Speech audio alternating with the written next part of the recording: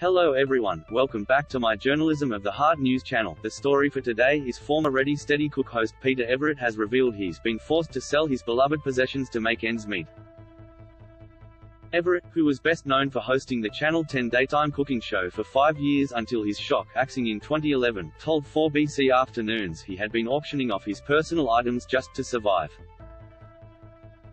"There's been a lot of sales on my behalf. I'm selling anything. I'm not down to the garage sale yet, but I've been selling off a lot of things," Everett candidly said. "It really hasn't been an easy time. It hasn't. The entertainment industry, a lot of my friends far less fortunate than I have had it really, really bad." Radio host Rob McKnight then asked if Everett was struggling financially. "You literally are at the point where you're selling stuff off?" "I'm very open about that. You've got to survive somehow," Everett answered. "They're only possessions."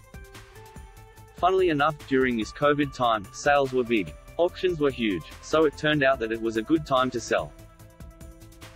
"It's kept me going, I can tell you. So thank you everyone for buying." Everett last appeared on Aussie screens on Season 3 of The Celebrity Apprentice Australia in 2013.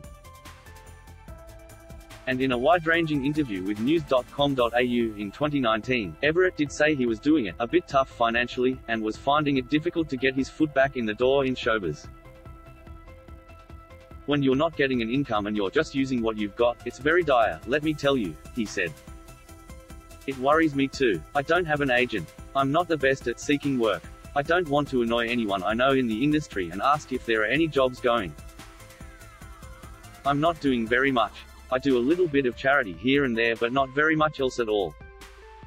I feel I still have a lot to offer and I want to offer it." Despite resurrecting Ready Steady Cook's ratings when he replaced Nick Stratford as host in 2006, Everett was brutally sacked before Christmas in 2010.